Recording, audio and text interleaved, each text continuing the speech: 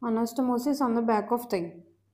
Back of thigh is supplied by three arterial anastomosis: trochanteric anastomosis, cruciate anastomosis, and longitudinal anastomosis.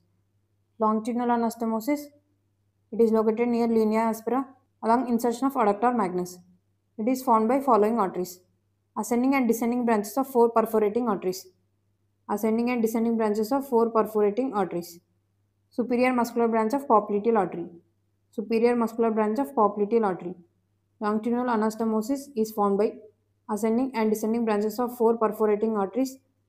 Superior muscular branch of popliteal artery. Ascending branch of first perforating artery takes part in cruciate anastomosis. Trochanteric anastomosis.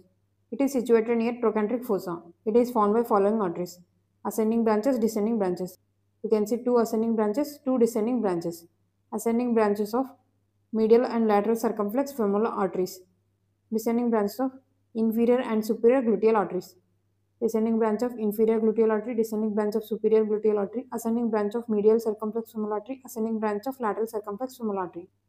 Cruciate anastomosis. It is situated at the upper part of back of the femur at the level of lesser trochanter. It is formed by following arteries. You can see two transverse branches, one descending branch, one ascending branch. Transverse branches of medial and lateral circumflex femoral arteries. Descending branch of inferior gluteal artery. Ascending branch of first perforating artery.